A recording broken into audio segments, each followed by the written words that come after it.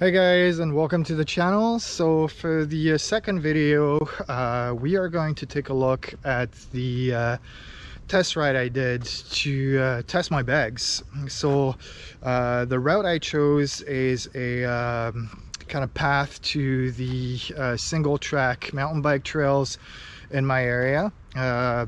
The route is pretty cool because it kind of gives you a sense of how the bike will handle different types of situation.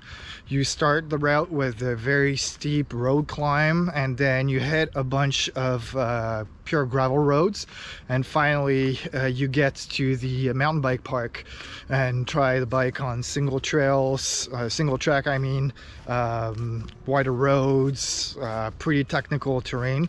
So I thought that would be kind of cool, and it'll give you guys an idea of how the gear kind of did in different type of scenarios, and it was good for me to see as well.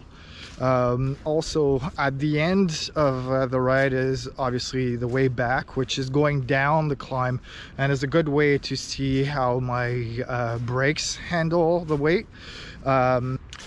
I went there with a fully loaded setup. There's only a few items missing from what I plan on bringing on the trip. So weight-wise, it's going to be pretty close to what I will have on me in a few weeks.